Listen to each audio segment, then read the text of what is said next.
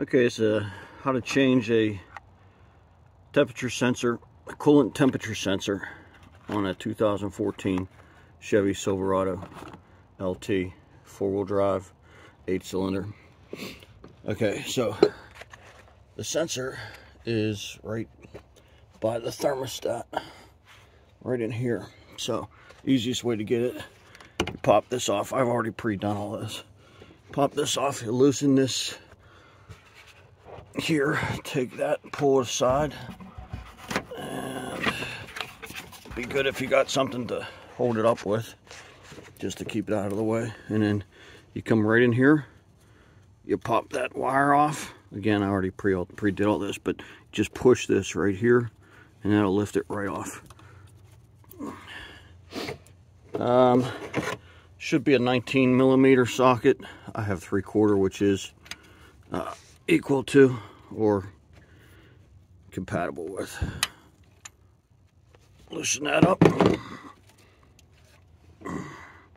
So we're going to change that with the new one.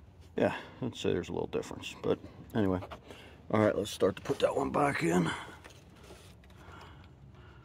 Put it in by hand so you don't cross thread.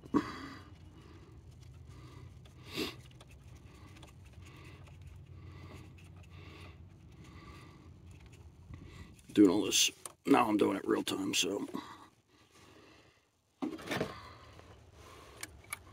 apologize if the camera's shaky. I've only had 1 cup of coffee this morning.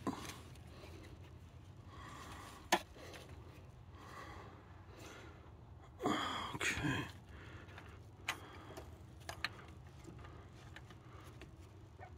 I don't want to over tighten it.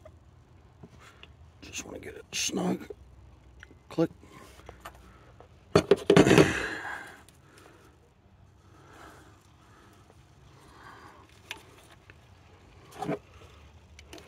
get it. No, that's where I want it, right there. Okay. Little tab on there.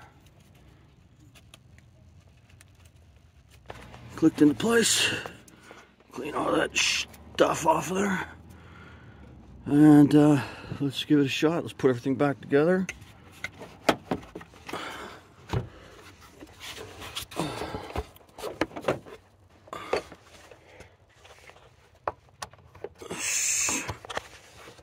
Snaps into place.